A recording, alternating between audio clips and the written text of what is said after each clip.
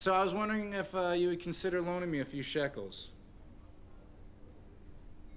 Well, how much are we talking about?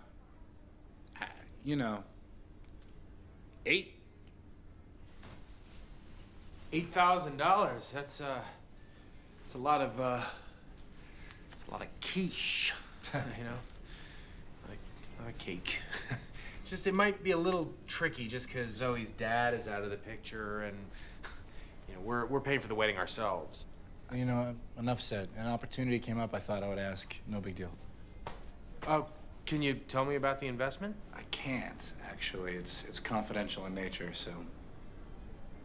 Okay. Let me think about it. Yeah, of course, but. Hello, Peter. Doug.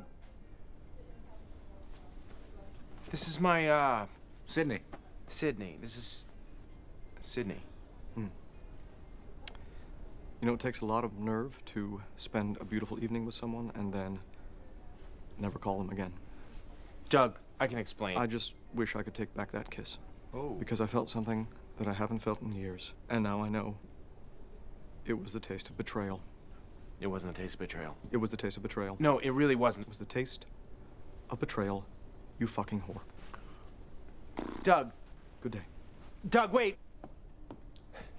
I can actually explain what just happened. I would love to hear that.